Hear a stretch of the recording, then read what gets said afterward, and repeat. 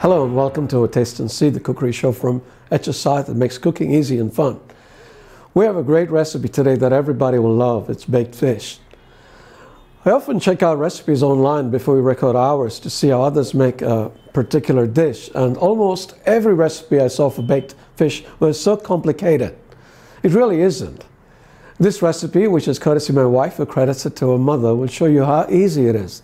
Before you do that, please hit the subscribe button below and click the bell icon alongside to be notified of new posts on this channel. Now, let's bake some fish.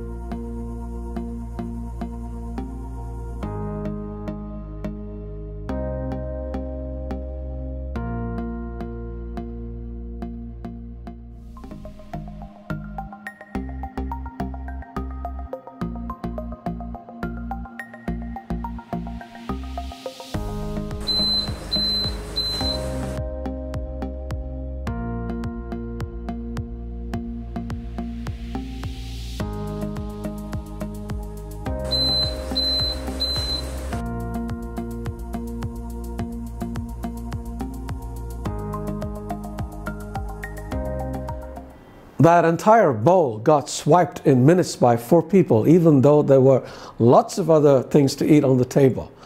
The Basa made it particularly tasty, but you can use any white fish with the bones removed. If you don't want to use fish, you can use chicken or prawns or veggies instead.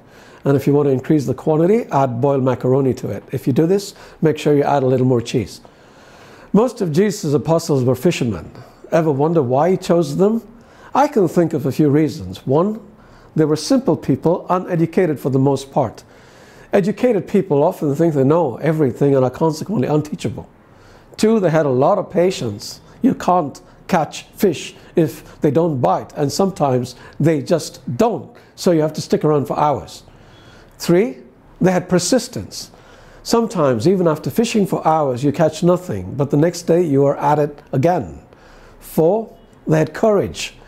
It's not always peaceful out there, and you're often caught in the middle of storms.